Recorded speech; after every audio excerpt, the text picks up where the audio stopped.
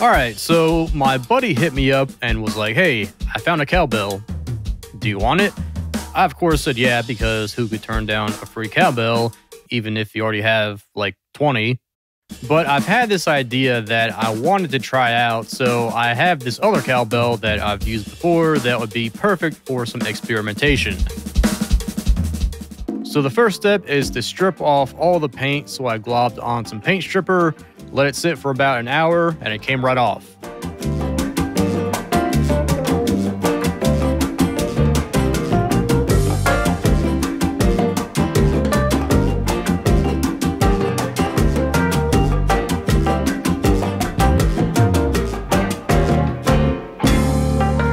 I kind of forgot to do the inside, and there were some speckles here and there still, so I gooped some more on and let it sit.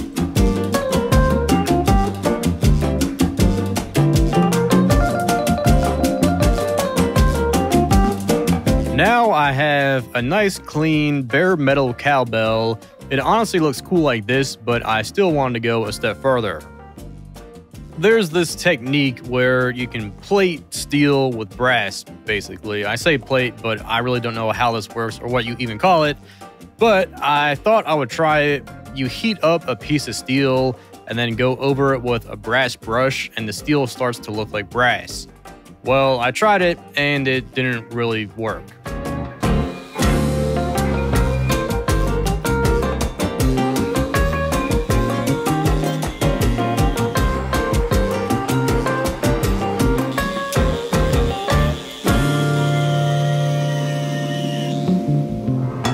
I think I needed to get it hotter, but I thought I would ruin the sound if I got it too hot, so I kind of gave up on that.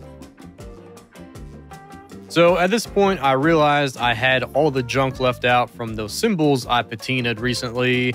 So I tried that, but that doesn't work on steel. So instead, I mixed up some vinegar, hydrogen peroxide, and salt to make some Rust Juice 5000.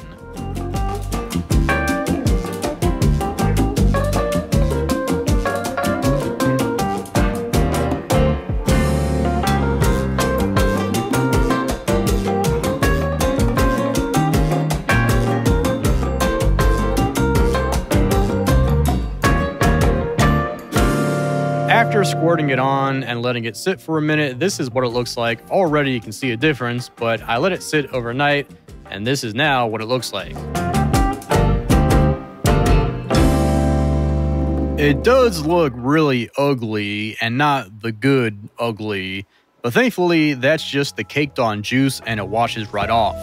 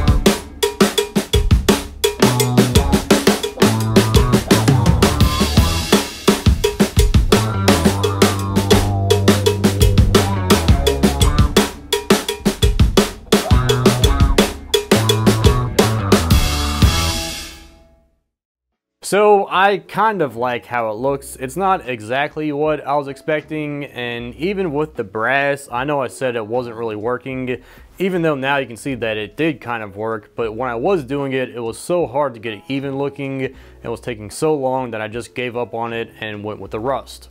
But even that didn't really go how I was expecting. I've used that rust technique before, and it will immediately rust up a piece of steel. But on this, it kind of just like etched it and made it feel scratchy. There are some rust spots, but it's not as crazy as I was expecting. So I'm starting to wonder if this is some weird alloy, because I don't think it's plain old mild steel. But as far as the sound goes, it did dull it out some and definitely isn't as bright as it was before.